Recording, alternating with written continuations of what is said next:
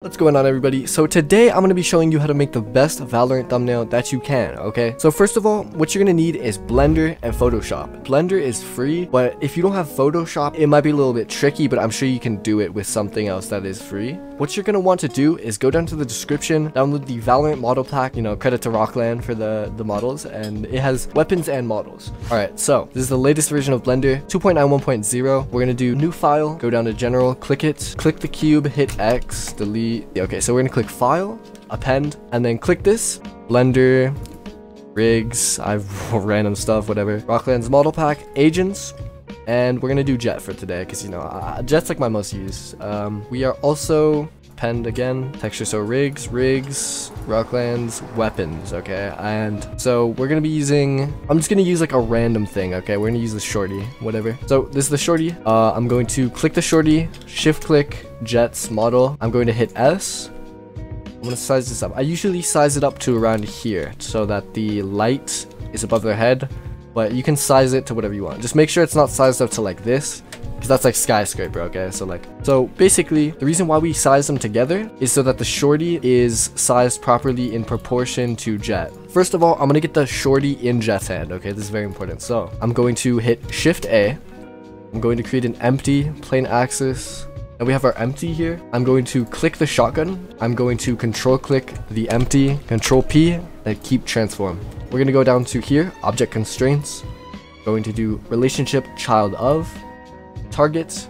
We're gonna click the eyedropper, and we're gonna click the Jett model, okay? Make sure that it's the skeleton though. You wanna see scalemesh.ao and not mo, because mo is the actual model. And then go to bone. And then I usually do R_hand as the bone. And as you can see here, it's locked in, right? I'm going to hit R. I'm going to hit Y twice so that it rotates on this axis. And then I'm going to hold control so it's incrementing. I'm going to hit G, Y, Y. Move it a little bit. I'm going to click on the rig. I'm going to go up here, pose mode. We're just going to pose it. So R, Z, Z, and then I'm just going to line this up real quick.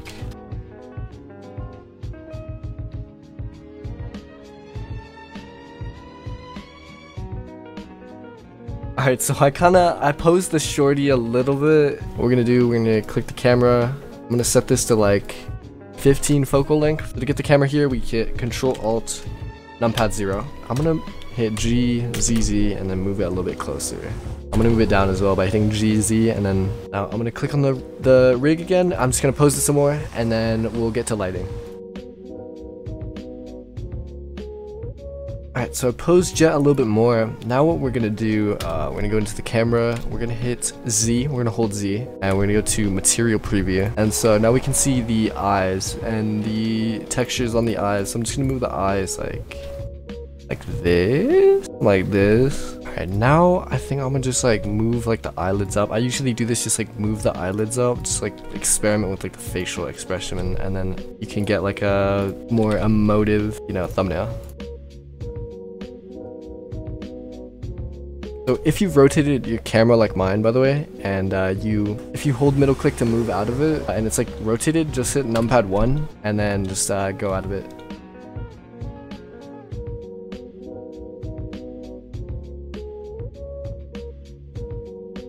Very simple pose. Okay, so we'll use this. So we'll hold Z again, rendered, and hold Shift A. I'm just gonna make a light. I'm gonna change this to like let's say 500 actually. I'm gonna change the render engine to cycles actually as well. Go to film, transparent, color management, medium high contrast, and then let's see. All right, now lighting is not too difficult. I'll actually make like a different view.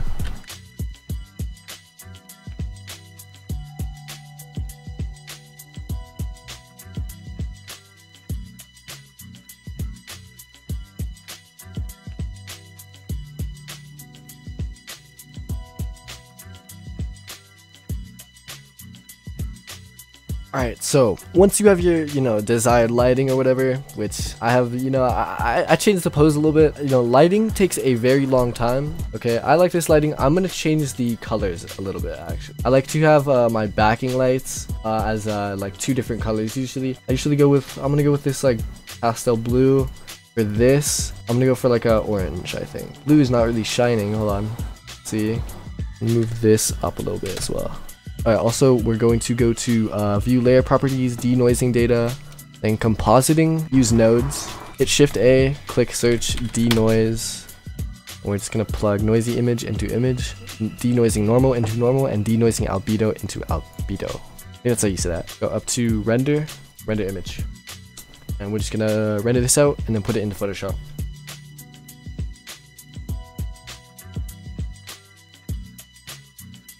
Alright, that took a minute. Image, and then save as, and just save that wherever, and then we're gonna put that in Photoshop. So I have my thumbnail border pulled up here. I'm just gonna drag my image in. Alright, so we have the image pulled in. I'm going to hold Alt and click it, and that'll resize it a little bit. I'm actually gonna move it to the left a little bit. I'm gonna just rotate it a bit down a little bit. So what we need to do is find a background. So you can really do anything. I'm searching up Valorant map. I like to keep like a Valorant background to have behind and then just blur it. So go to tools, click large for the size, and then it'll give you the highest resolution. Right click it, copy image, and then we're just gonna paste it in here. Put it below Jett, and resize it a little.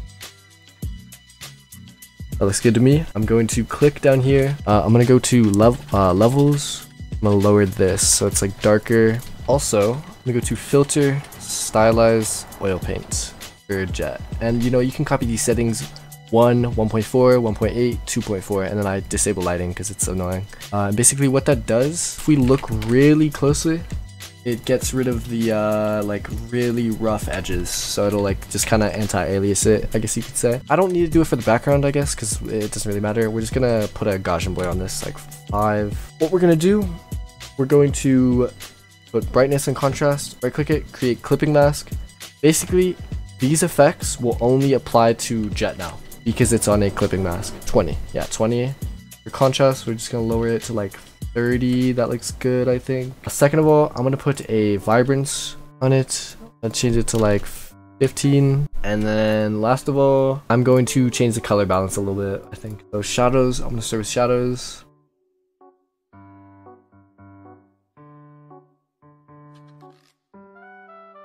And I'm gonna add brightness and contrast, brighten it, and then contrast it. We want the background to look similar to the character, so I'm going to also add color balance to make it look similar. I'm also going to change the color of my thumbnail border. That's actually kind of dark. I'm gonna make this brighter. I'm going to double click it, add a gradient overlay. That's not the right gradient.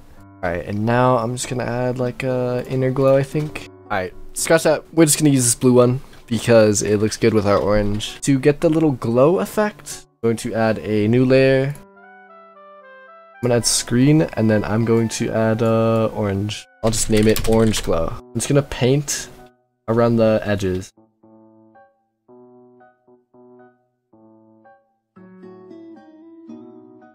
We drew that along the right side. I'm gonna put that to 80, and yeah, that looks pretty good. So I'm gonna make another layer, is the opacity at 80 again, screen, and I want to make it blue this time. Now I'm gonna just run it along the edge again.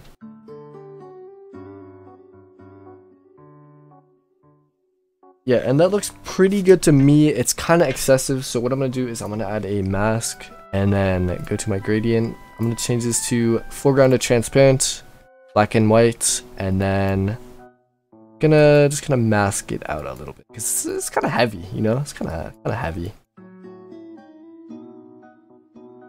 There, that's better. That's a lot better actually. I'm also gonna do this on the orange glow, just a tad bit because it's kind of. And now what we want to do is double click on Jett. Click inner glow. Is this a 90 again? And we'll just change the size a little bit. I'll do 15 for this. I think 15 looks pretty good. I'll add a drop shadow, and this is looking really good. So I'll add an outer glow as well. I don't want to make this outer glow like super like bright, so I'm just gonna make it like that, like 25 opacity, 15 size. We're just gonna like draw over this like some more, honestly. Actually, we're gonna do screen, and then we're just gonna paint over the eyes. I actually like to do this because it makes the eyes look a lot better.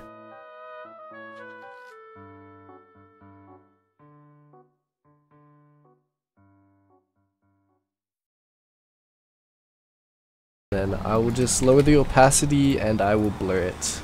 Blur it to like 6.5. And basically that just makes the eyes look a little bit brighter. What I'll do as well, this is kind of like very small touch. I like to add like some lip shine, like some lip gloss. I don't know why, I just like to do it though. And then just blur that in. And we can put that on color dodge. You know, it's a little brighter. Put it on like 85. No, that's strong. 75. That looks good. We're just gonna group this up for now. I'll just I shift click all of this folder. You know, group. We'll call this Jett. I usually call it Jett. We're gonna spruce up the background a little bit because right now it's pretty dry. So I'm gonna make this kind of brighter, contrast it more. I want to add something more to Jett actually. Adding little rose cheeks, so goofy. Blur it. Yeah, that looks good. Honestly, I think it's funny. I'm gonna go to my trusty friend Google again. We're gonna search up anime lightning PNG. We're gonna go to tools. Just go to color transparent, and then we can find one that's like actually good. Yeah, so I'll change that to screen just to, you know, make it a little bit cleaner. I think what we'll do is create a clipping mask, and then I kind of want to see what this will look like. That actually looks kind of sick. Ooh, if I make it hard light, it actually looks really good. We're gonna add vibrance to that, just to make sure it's juicy. I'm gonna add like some, you know, like a background, like kind of mist to it, to make it have more power.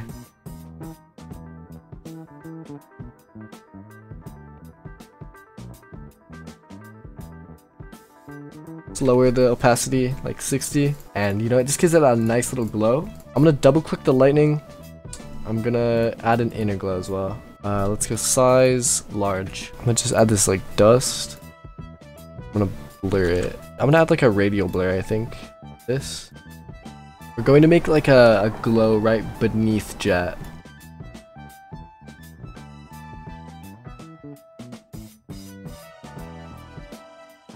This is without it, this is with it. I say that it adds to it. I'm just gonna reduce it a little bit, 80 opacity. Now we're gonna add the text. I use the Mr. Beast font, Comica Axis, but you can use whatever. You can use Helvetica, you can use Arial. The reason I use Comica Axis though, is because it is a very like big font, and it's attention grabbing. So I'm gonna put how to make. I'm gonna double click this for the, you know, effects, and what I'm gonna do, add a gradient overlay. I'm gonna add inner glow. I like this blue. I'm gonna add an outer glow as well. Blue will look really good on that. I'm gonna hold Alt, click effects, and then drag it to this other one, and there. Now we have two. Hit Control Alt Shift E, and that'll make you a copy of all of the things grouped together. So what we'll do is hit Filter, Camera Raw Filter, and then we will just edit this to make it look good. So I'll change the temperature, make it. You can copy my settings if you want, but try to experiment on your own. All of these settings here make a very sharp, contrasted, bright image. And what you're looking for in a thumbnail is something that you want to click. So you want to make it very bright, very contrasted. And yeah, if you're making a thumbnail on a 1920 by 1080p resolution, the file size is going to be probably more than 2 megabytes, which is the YouTube thumbnail size. What you're actually going to want to do is open up Paint and put this into Paint. Save it as a JPEG picture. Obviously, if you don't have Paint, then you can just use Photoshop, but Paint makes it easy. You don't have to like fiddle with the settings. And yeah, if you enjoyed the video, make sure to drop a like, comment below what you want to see me do next, and subscribe, or you're not going to be able to make the thumbnail. It is a requirement. I'm sorry.